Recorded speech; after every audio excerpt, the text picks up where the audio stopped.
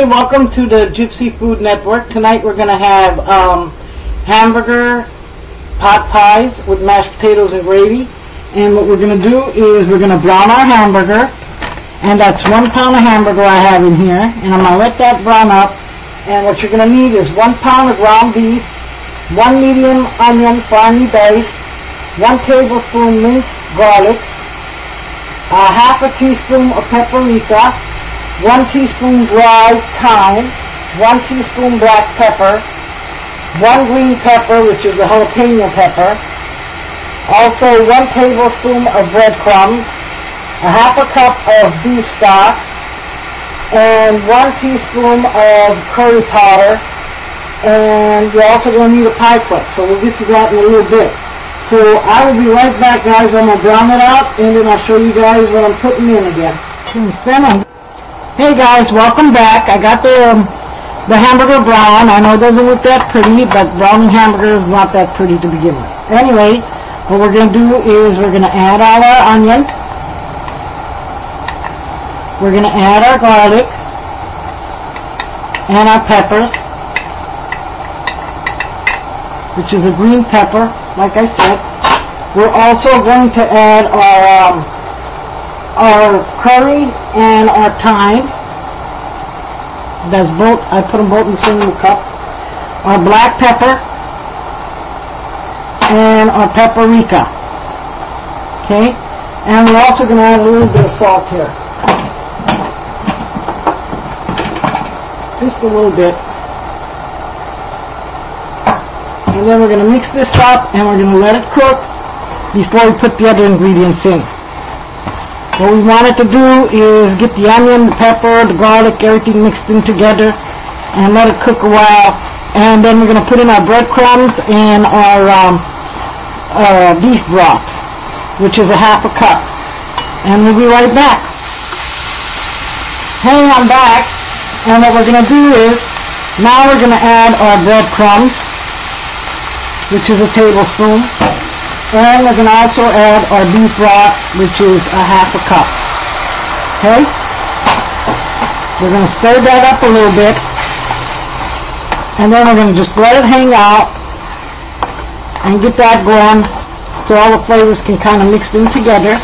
And I'm going to put a top on it, and I'll be back in 5 minutes for this. Hey guys, we're back. We're letting our mixture for our filling to cool down, because that's done. And it's got to be completely cooled down. And now we're going to make our pie crust, and we're going to make them into mini little pies, which we're going to use our pie tin, and well, actually our muffin tin.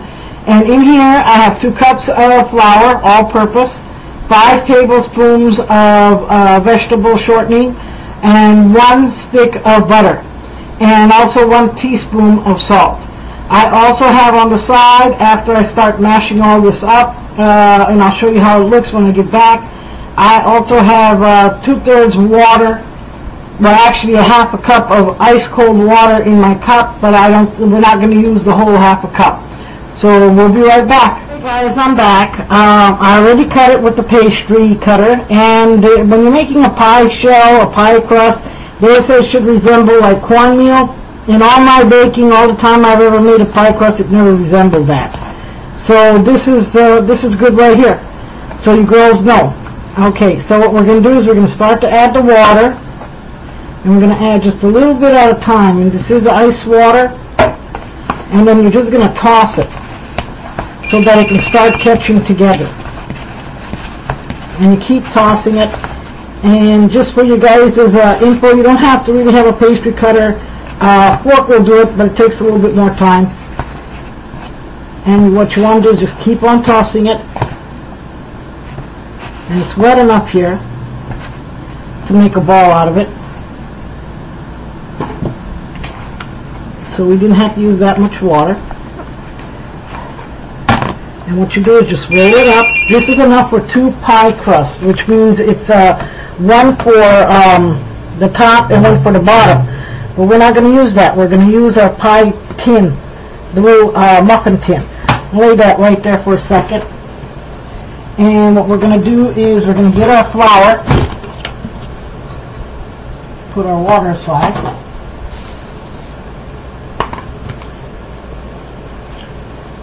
we're going to dust this off. I got wax paper on here, so you girls know.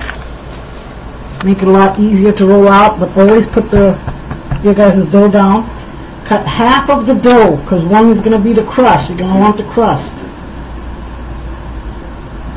And what you do is lay it down flat. You guys can see the butter marble in there, and also the shortening. And you do your top like so. Then what you do is you get your other wax paper or plastic, whatever you got. Place that on top. Okay? Now we're going to start to roll it out.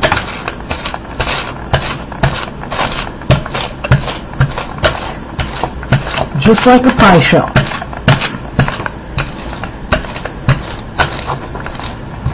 And then we're going to get our cutter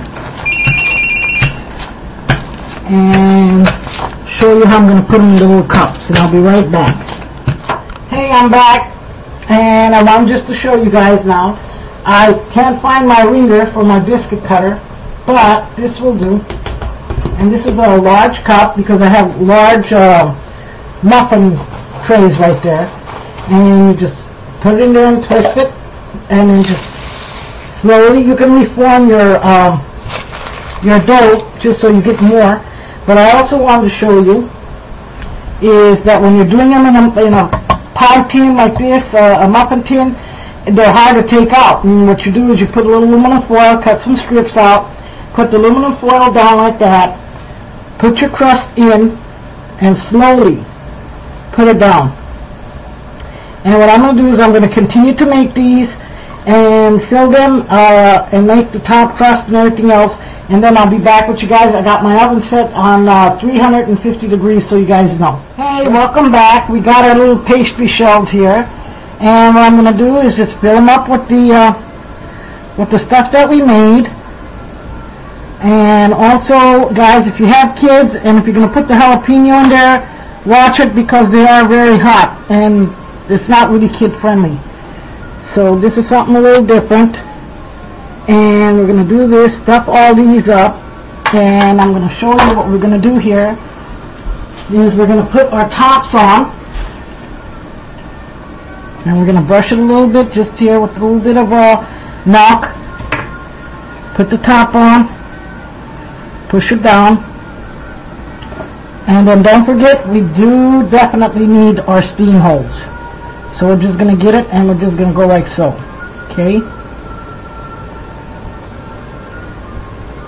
And then we're going to brush it again on the top. This makes things get brown. And as soon as I finish everything off, I'll come right back. Hey, welcome back. We already plated. There's the little pot pies, the little hamburger ones. There's our mashed potatoes and brown gravy.